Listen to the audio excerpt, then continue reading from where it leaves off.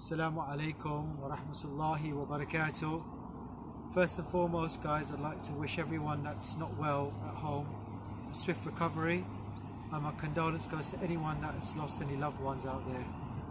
I want to give a little message from the front line over here to all the viewers watching Iman channel.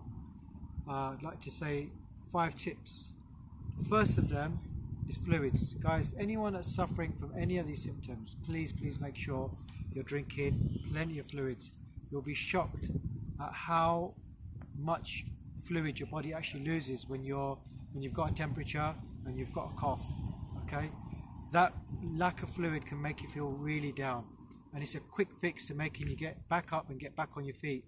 So please really push the fluids. If you know anyone that's unwell in the house or any of your friends or families, please get them to really start drinking as much fluid as possible.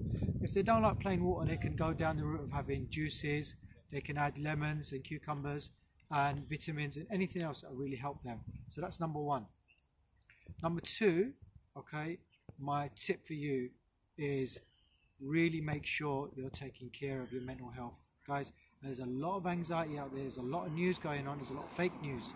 Really make sure that you're keeping your mind clear, alright, staying positive, because that's going to help you feel better. If your mind is weak, your body's going to be weak, you're not going to get better. So the best way to do that is by making sure that you're avoiding all these silly messages that are going around that are unverified. Don't pass them around, don't push them, don't read them, okay? If it's not verified medical knowledge, leave it. It's really going to make a massive difference. Okay. Number 3, sorry guys, is breathing. Work on your breathing exercises. I'm going to give you a small exercise here. It's going to really help you with anyone that's having any shortness of breath. Okay, it's called the 4-7-8.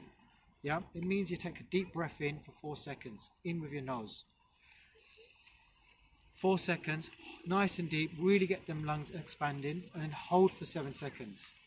Hold that oxygen in your body, and then a long 8-second breathe out with pursed lips. Do that 4 or 5 times a day. It's really going to help you. If you've got a cough as well, it can help get rid of some of the gunk.